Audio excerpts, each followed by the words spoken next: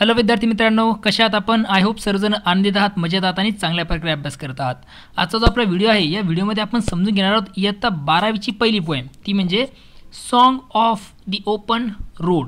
याचा अर्थ होतोय मुक्त वाटेवरील गीत.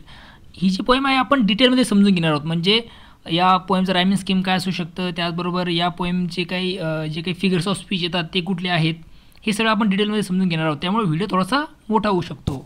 त्यामुळे व्हिडिओ सुरुवातीपासून शेवटपर्यंत अवश्य बघा. काही इम्पॉर्टंट लिंक्स असतील त्या डिस्क्रिप्शनमध्ये दिल्या आहेत, त्यावर जाऊन तुम्ही इयत्ता 12वीचे इतरही चॅप्टर समजून घेऊ शकता. चला तर मग आता वेळ न गमावता सुरुवात करूया. मग song of the open road या पोएमला डिटेलमध्ये समजून घ्यायला.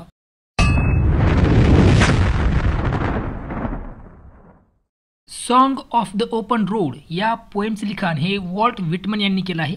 त्यांचा जन्म 1819 साली तर मृत्यू हा 1892 साली झाला. आता आपण लेखकाबद्दल माहिती घेतोय कशासाठी, तर ॲप्रिशिएशनचा पार्ट आपल्याला असतो, 4 मार्कासाठी प्रश्न असतो. तर त्यामध्ये आपला जर मार्क घ्यायचे असतील तर आपला लेखकाबद्दल सुद्धा माहिती हवी. त्यासाठी आपण हा जो काही लेखकाचा जीवन परिचय आहे तो समजून घेणार आहोत. वॉल्ट व्हिटमन, जसं मी तुम्हाला सांगितलं, हे अमेरिकन पोएट होते, कवी होते, अमेरिकेचे एसेइस्ट आणि जर्नलिस्ट ते होते.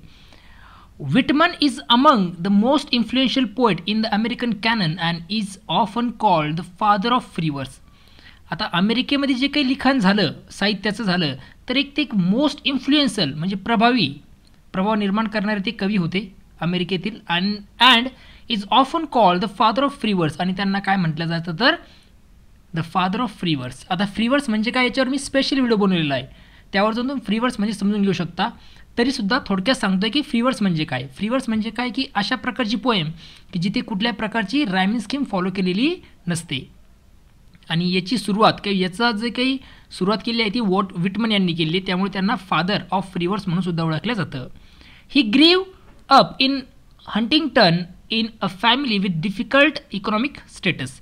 आता त्यांचा जन्म झाला किंवा मग ते अशा परिस्थितीत वाढले, खूप वाईट अशा डिफिकल्ट इकॉनॉमिक स्टेटस म्हणजे जी काही घरची परिस्थिती होती त्यांची खूप वाईट होती किंवा मग आर्थिक परिस्थिती त्यांची चांगली नव्हती, अशा घरामध्ये ते वाढले. आणि त्याचा जन्म कुठे झाला होता तर हंटिंग्टन इथे झाला होता. His major work lives of grass was publish in जुलै 1855. त्यांचं मेजर वर्क जे आहे, मेजर वर्क म्हणजे असं महत्त्वाचं असं पब्लिश केलेलं त्यांनी पुस्तक, ते म्हणजे कुठलं तर लिव्स ऑफ ग्रास. हे कधी पब्लिश झालेलं आहे तर जुलै 1895 साली ते पब्लिश झालं होतं. हिज ओ कॅप्टन माय कॅप्टन, त्यांनी लिहिलेली जी पोएम आहे ओ कॅप्टन माय कॅप्टन, ही जी पोएम आहे ती कशा संदर्भात आहे तर the death of Abraham Lincoln is widely popular. ही खूप नावाजलेली पोएम आहे आणि ती अब्राहम लिंकन यांच्या मृत्यूप्रसंगी त्यांनी लिहिली होती. आणि ओ कॅप्टन माय कॅप्टन ही जी पोएम आहे हिचे सुद्धा लिंक तुम्हाला डिस्क्रिप्शनमध्ये मिळून जाईल, त्यावर जाऊन सुद्धा तुम्ही ती पोएम समजून घेऊ शकता. खूप चांगली पोएम आहे आणि माझं तुम्हाला ॲडवाइस असेल की तुम्ही ती निश्चित समजून घ्या, ऐका किंवा मग समजून घ्या. The section 1 of Song of the Open Road from Leaves of Grass is a beautiful blend of self-awareness, free will and tenderness of heart.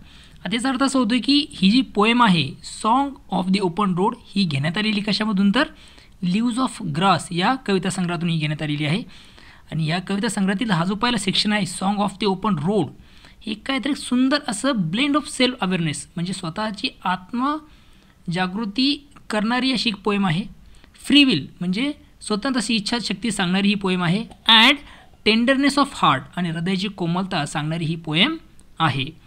It gives us poets realisation that along the journey of life one will face a test of wisdom which is not tested in any school or university.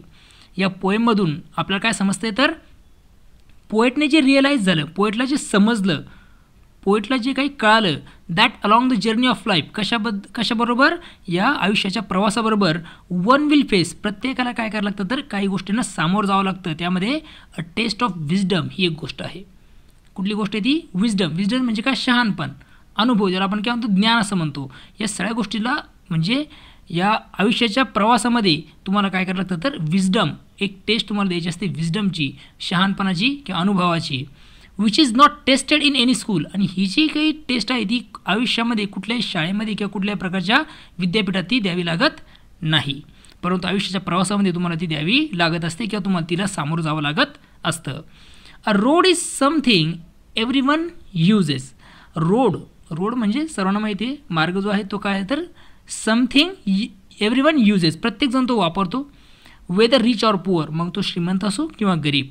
And it forces all level of people to associate with one another. आणि हा जो road आहे तो सर्वांना force करतोय कशासाठी, all level of people म्हणजे सर्व प्रकारच्या लोकांना, मग रिच असो किंवा मग श्रीमंत असो किंवा पुअर असो, त्यांना एकमेकांबरोबर चालण्यासाठी, with one another, associate with one another म्हणजे एकमेकांबरोबर चालण्यासाठी तो काय करतो, सर्वांना फोर्स करत आहे, तो म्हणजे road. The road signifies mobility, mobility yes. आणि हा जो रोड आहे तो कशाला सिग्निफाय करतोय तर मोबिलिटी. मोबिलिटी म्हणजे काय तर ability to move or to be moved freely, एक आनंदाने काय होणं तर मूव्ह होणं, कुठल्या प्रकारच्या पारतंत्र्यात नाही तर स्वातंत्र्याने काय करणं, प्रवास करणं किंवा हालचाल करणं, याला आपण काय म्हणू शकतो मोबिलिटी असं म्हणतो. One can take the road as a point two start over towards something new. One can take the road, कोणीही काय करत असतो तर रोड कुठल्या मार्गाने प्रवास करतो कशासाठी तर to start over toward something new, कुठल्या तरी नवीन गोष्टीला सुरुवात करण्यासाठी. Whitman talks about the people and places. Whitman जे आहेत ते कोणाबद्दल बोलतात तर लोकांबद्दल आणि ठिकाणांबद्दल बोलतात. ही अर्ग्यूज, ते युक्तिवाद करतायत. अर्ग्यूज म्हणजे काय, युक्तिवाद करणे. Against staying in one place for too long, एखाद्या ठिकाणी खूप जास्त काळ थांबण्याच्या विरोधामध्ये ते काय करतात तर युक्तिवाद करत आहेत. Although the hospitality may be true. Hospitality means आदरातिथ्य, जरीही आदरातिथ्य किती चांगलं आणि खरं असेल तरीही ते काय करताय तर युक्तिवाद करताय कशासाठी तर एका ठिकाणी जास्त वेळ थांबण्यासंदर्भात. ओके, चला तर आता पोएमला काय करूया तर सुरुवात करूया. Song of the open road. जसं की मी तुम्हाला सांगितलेलं आहे की आपण या पोएमचं डिटेल डिस्कशन करणार आहोत, म्हणजे या पोएममध्ये काय रायमिंग स्कीम आहेत, त्यानंतर कुठल्या प्रकारचे फिगर्स ऑफ स्पीच वापरलेले आहेत आणि पोएमला सुद्धा आपण समजून घेणार आहोत. सर्वप्रथम ही जी पोएम आहे त्याबद्दल सांगतोय. ही जी पोएम आहे ती एक एक्झाम्पल आहे फ्री वर्सचं. आता फ्री वर्स म्हणजे काय मी तुम्हाला अगोदर सांगितलं तरी पुन्हा एकदा सांगतो की ज्या पोएममध्ये कुठल्या प्रकारची रायमिंग स्कीम वापरलेली नसते त्या पोएमला फ्री वर्स असं म्हणतात. आणि ही जी काही पोएम आहे song of the open road he free वर्सचं एक उदाहरण आहे किंवा मग फ्री वर्स अशी ही पोएम आहे. ओके, कुठल्या प्रकारची रायमिंग स्कीम या पोएमला नाही. सर्वप्रथम तुम्हाला स्टांजा नंबर 1 समजून सांगतो आणि त्यानंतर स्टांजा नंबर 1 जो आहे त्यामध्ये कुठल्या प्रकारचे फिगर्स ऑफ स्पीच आले ते तुम्हाला समजून सांगणार आहे. चला तर सुरुवात करूया. मग बघा काय दिलेलं आहे. पहिला स्टांजा वाचतोय. अ फूट and light hearted I take to the open road, healthy free the world before me, the long brown path before me leading where ever I choose. Okay, आता या स्टांजामध्ये पोएट काय म्हणतोय तर अ फूट and light hearted I take to the open road, एका मोकळ्या मनाने तो काय करतो आहे तर म्हणजे तो स्वतःला मी म्हणतोय. आय फर्स्ट पर्सनचा वापर त्याने ते केलेला आहे आणि तो काय म्हणतो की मी ह्या रोडवर प्रवास करणार आहे एकदम खुल्या मनाने, मोकळ्या मनाने. Healthy free the world before me, आणि तो स्वतःला म्हणतो की तो कसा आहे तर हेल्दी आहे, फ्री आहे आणि तो या जगामध्ये काय करणार तर वापरणार आहे आणि सर्व प्रकारचे एक्सपिरियन्ससाठी तो ओपन आहे, म्हणजे सर्व प्रकारचे एक्सपिरियन्स घेण्यासाठी तो काय तर उत्सुक आहे. The long brown path before me leading where ever I choose. Okay, तर याचा अर्थ होतो की जे की लॉंग ब्राऊन पाथ आहे, जो की ब्राऊन कलरचा जो की रस्ता आहे त्याच्या समोर असलेला तो काय तर त्याच्यासाठी तर अपॉर्च्युनिटीज आहेत, म्हणजे एंडलेस अपॉर्च्युनिटीज, अशा खूप अशा अपॉर्च्युनिटीज त्यामध्ये आहे. म्हणजे जिकडे तो जाईल तिकडे त्याच्यासाठी अपॉर्च्युनिटी आहेत आणि तो पूर्णतः फ्री आहे. ओके, मुक्त आहे, तो कुठल्याही प्रकारच्या रस्त्यावर तो जाऊ शकतो आणि तिथे त्याला वेगळ्या प्रकारच्या अपॉर्च्युनिटीज मिळणार आहे. त्याला जिथे वाटेल तो तिथे काय करू शकतो, तो रस्ता तो काय करू शकतो तर निवडू शकतो. अशा प्रकारे कवीने इथे सांगितलेलं आहे आणि तो स्वतःला इथे काय म्हणत आहे तर हेल्दी आणि फ्री म्हणजे मुक्त स्वतःला तो संबोधत आहे आणि तो सांगतो आहे की एंडलेस अपॉर्च्युनिटीज, अशा खूप अशा संधीच त्याच्याकडे आहेत. म्हणजे रोड जो आहे तो स्वतःला प्रेझेंट करतोय एंडलेस अपॉर्च्युनिटीसाठी. खूप अशा संधी या रोडच्या माध्यमातून कवी इथे सांगण्याचं काम करत आहे. आता हा झाला पहिला स्टांजा. या पहिल्या स्टांजामध्ये कुठल्या रायमिंग स्कीम या पहिल्या स्टांजामध्ये कुठल्या प्रकारचे फिगर्स ऑफ स्पीच आहेत तर सर्वप्रथम पहिली जी लाईन आहे ती म्हणजे कुठली, अ फूट and light hearted I take to the open road. आता ही जी पहिली लाईन आहे या लाईनमध्ये तुम्हाला दिसून येईल ॲलिट्रेशन. आता ॲलिट्रेशन म्हणजे काय त्याच्यावर मी स्पेशल व्हिडिओ बनवलेला आहे. ओके, आता इथे दिसेल तुम्हाला की रिपिटेशन झालं आहे टी या साऊंडचं. अ फूट and light hearted I take to the open road T T take to. हा साऊंड रिपीट झाला आहे. हे एक्झाम्पल आहे ॲलिट्रेशनचं. त्याचबरोबर हे सुद्धा हीच जी लाईन आहे ती एक्झाम्पल आहे मेटाफरचं. ओके, कारण इथे जो रोड आहे त्याला काय केलं आहे तर इनडायरेक्टली कम्पेअर केलं गेलं आहे कशासोबत तर रोड ऑफ लाईफ म्हणजे आयुष्यासोबत त्याला कम्पेअर केलं गेलं आहे. रोडला म्हणजे आयुष्याच्या प्रवासासाठी तो निघलेला आहे आणि त्याचा कम्पॅरिझन रोडसोबत केलं गेलं आहे. त्यामुळे हे एक्झाम्पल आहे मेटाफरचं. म्हणजे ही जर लाईन ओळखण्यासाठी आली तुम्हाला आयडेंटिफाय फिगर्स ऑफ स्पीच तर त्यामध्ये तुम्ही ॲलिट्रेशन लिहिलं तरी बरोबर आहे आणि मेटाफर लिहिलं तरी बरोबर आहे. पुढची जी लाईन आहे ती आहे healthy free the world before me. He G example आहे ती आहे इन्व्हर्जनचं. आता इन्व्हर्जन म्हणजे काय ओके या संदर्भात सुद्धा स्पेशल व्हिडिओ बनवला आहे तो तुम्ही जाऊन बघू शकता. ओके, तरी पण पुन्हा सांगतो की इन्व्हर्जन काय असतं तर अशा प्रकारची अरेंजमेंट असते एक पोएटिक इफेक्ट देण्यासाठी कवीने ती वापरलेली असते की जे काही वर्ड्स असतात ते मागे पुढे वापरलेले असतात. जसं बघा ॲक्च्युली समजा हे सेंटेन्स आहे कुठलं healthy free the world before me. याला जर एका वर्डमध्ये तुम्ही एका लाईनमध्ये बनवलं होतं ते कसं होईल the healthy free world before me. The healthy free world before me अशा प्रकारे कंप्लीट सेंटेन्स तयार होतं आहे. परंतु पोएटिक इफेक्ट देण्यासाठी कवी काय करत असतात तर शब्दांची मागे पुढे अशा प्रकारे ते वापर असतात. त्यामुळे हे एक्झाम्पल आहे इन्व्हर्जनचं. ओके, त्यानंतर पुढचं जी लाईन आहे ती आहे the long brown path before me leading where ever I choose. आता इथे तुम्हाला दिसून येईल ॲलिट्रेशन. ओके, इथे कुठला दिसतंय तुम्हाला ॲलिट्रेशन. एल साऊंड जो एल आहे तो इथे रिपीट झालेला आहे पोएटिक इफेक्ट देण्यासाठी. त्यामुळे इथे ॲलिट्रेशन तुम्हाला दिसून येईल L L long leading. Okay, त्यामुळे हे एक्झाम्पल आहे कशाचं ॲलिट्रेशनचं आणि हेच एक्झाम्पल आहे कशाचं तर पर्सॉनिफिकेशनचं. म्हणजे या या लाईनमध्ये the long brown path before me leading where ever I choose he G line आहे ती एक्झाम्पल आहे पर्सॉनिफिकेशनचं. हे तुम्ही नोट करून ठेवत चला, प्रत्येक गोष्ट व्यवस्थितरित्या समजून घेत चला. ओके, आता पर्सॉनिफिकेशन म्हणजे काय तर इथे काय केलं गेलं आहे तर नॉन लिव्हिंग थिंग जो आहे रस्ता त्याला काय केलं आहे तर ह्युमन क्वालिटी दिलेली आहे. जसं की लीड म्हणजे इथे ब्राऊन पाथ जो आहे तो लीड करण्याचं काम करतो आहे आणि लीड कोण करत असतं तर ह्युमन बिंग लीड करत असतो, मार्गदर्शक दाखवण्याचं काम करत असतो. इथे रोड मार्ग दाखवण्याचं काम करतो आहे. म्हणजे हे एक्झाम्पल आहे पर्सॉनिफिकेशनचं. आय होप तुम्हाला हा पहिला स्टॅन्झा कम्प्लिटली समजलेला आहे. आता पुढच्या स्टॅन्झाकडे आपण येतो आहे, रीड करतो आहे मी, त्यानंतर आपण काय करूया तर समजून घेऊया. हेन्सफोर्थ I asked not good fortune I myself henceforth I ask not good fortune I myself am good fortune. इथून पुढे I ask not good fortune मी सुदैव मागत नाही, मी गुड लक मागत नाही किंवा त्यासाठी मी विचारणा करत नाही आहे. I myself am good fortune मी कारण मी स्वतःच काय तर एक सुदैव आहे. इतकं कॉन्फिडन्स त्याला स्वतःवर आहे कवीला. हेन्सफोर्थ यानंतर यापुढे I whimper no more postpone no more need nothing. यापुढे आय विम्पर म्हणजे काय तिथे विनिंग दिलेलं आहे बघा. Make a series of low weak sad cries specially with fear and pen. थोडक्यात आपण काय म्हणतो शकतो त्याला मराठीमध्ये कुरकुर करणे. ओके, आता तो काय म्हणतो की यापुढे मी कुठल्या प्रकारची कुरकुर करणार नाही आहे, कुरबुर करणार नाही आहे. ओके, काही गोष्ट पोस्टपोन म्हणजे काय काही गोष्टी पुढे ढकलणे, तर मी कुठली गोष्ट पुढे ढकलणार नाही. नीड नथिंग कारण मला कशाची गरज नाही.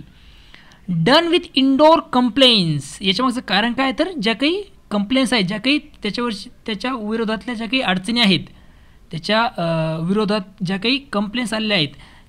लायब्ररीज बॉरोवर्स ज्याला आपण म्हणतो लायब्ररीज क्युरलस क्रिटिसिझम्स. आता क्युरलसचा अर्थ होतो आहे complaining.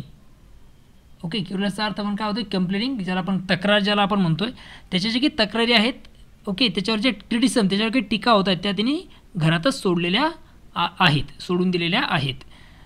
Strong and contained I travel the open road आणि तो आता या मुक्त अशा रस्त्यांवर तो प्रवास करतो आहे त्याला वाटेल त्या दिशेने तो जाऊ शकतो.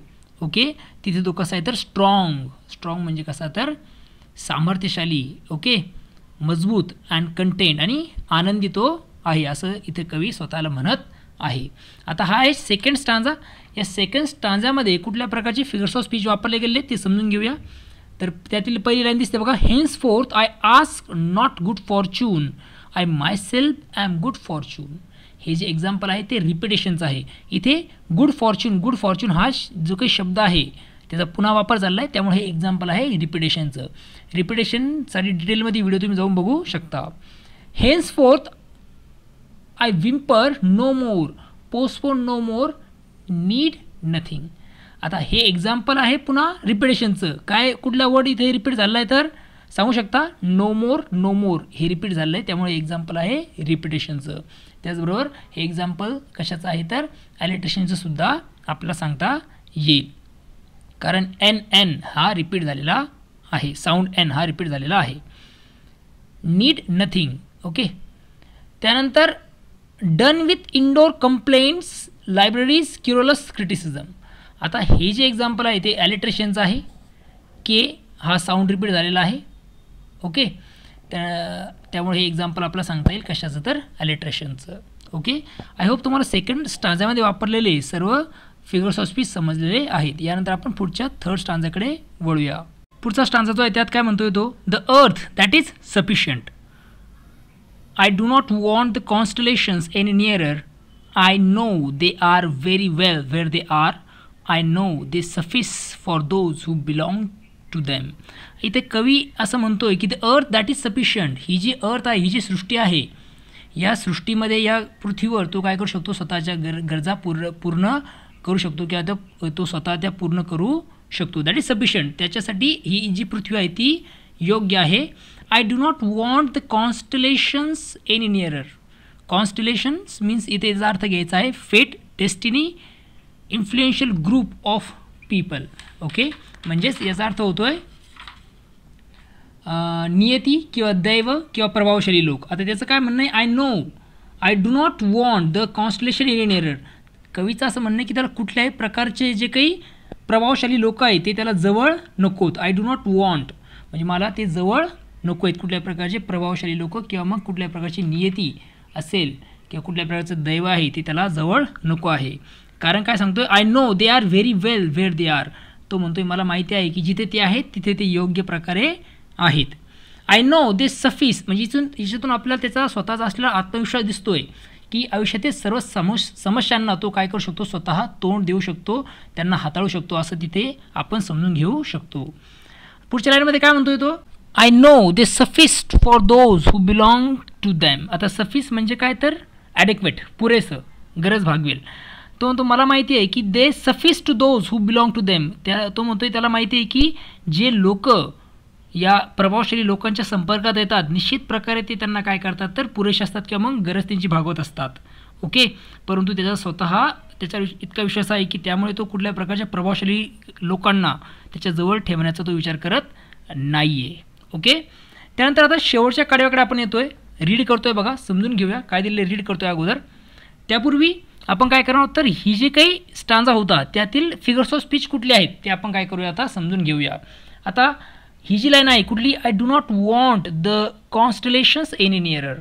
या पोएममध्ये या लाईनमध्ये तुम्हाला दिसेल काय तर कॉन्सोनन्स हा फिगर्स ऑफ स्पीच तुम्हाला दिसून येईल. पुढची जी लाईन आहे, I know they are very well where they are. याच्यात तुम्हाला रिपिटेशन दिसून येईल बघा. याच्यामागचं कारण आहे की दे आर हे वर्ड्स पुन्हा पुन्हा आलेले आहेत, त्यामुळे हे एक्झाम्पल आहे रिपिटेशनचं. त्याचबरोबर ॲलिट्रेशनसुद्धा आपल्याला दिसून येईल. साऊंड डब्ल्यू हा रिपीट झालेला आहे. त्यानंतर आहे पुढची लाईन ती म्हणजे I know they suffice for those who belong to them. यामध्ये तुम्हाला पुन्हा ॲलिट्रेशन हा अलंकार दिसून येईल. सिलेबल TH इथे रिपीट झालेलं आहे. आता शेवटच्या स्टांजाकडे आपण येतो आहोत. Steel here I carry my old delicious burden. आता ओल्ड डिलिशियस बर्डन म्हणजे काय तर इथे मेमरीज, आठवणी असं इथं आता घेणार आहोत आपण. त्याचा अर्थ इथे मेमरीज असं किंवा आठवणी असा होणार आहे. Steel here I carry my old delicious burden. I carry them men and women. I carry them with me where ever I गो. इथे कवी असं म्हणतोय की ह्या ज्या काही सुंदर आठवणी आहेत तो स्वतःसोबत घेऊन जाणार आहेत. म्हणजे मेन अँड विमेनपासून मिळालेल्या आठवणी असतील तो त्या स्वतःसोबत घेऊन जाणार आहे. And I carry them with me where ever I गो. आणि जिथे कुठे मी जाईल त्या सर्व आठवणी मी काय करेल तर माझ्यासोबत घेऊन जाणार आहे.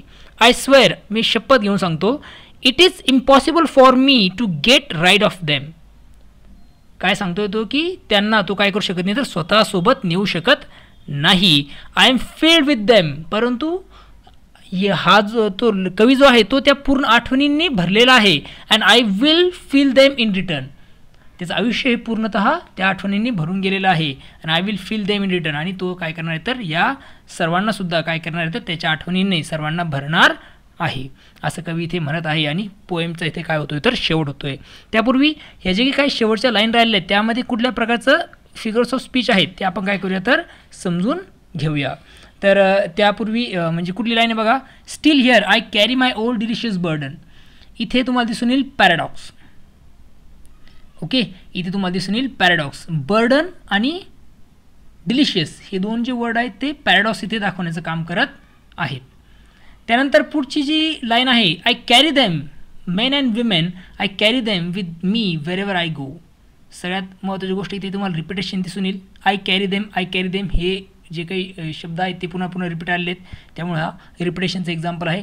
ॲलिट्रेशन पण दिसून येईल तुम्हाला, साऊंड एम आणि डब्ल्यू इथे रिपीट झालेला आहे.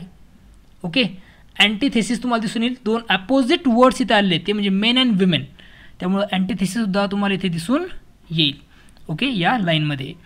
आणि आता शेवटची जी लाईन आहे ती म्हणजे I am field with them and I will feel them in return. याच्यामध्ये तुम्हाला रिपिटेशन दिसून येईल, ते म्हणजे कुठलं तर देम हे वर्ड इथे रिपीट झालेले आहेत, त्यामुळे हे एक्झाम्पल आहे रिपिटेशनचं.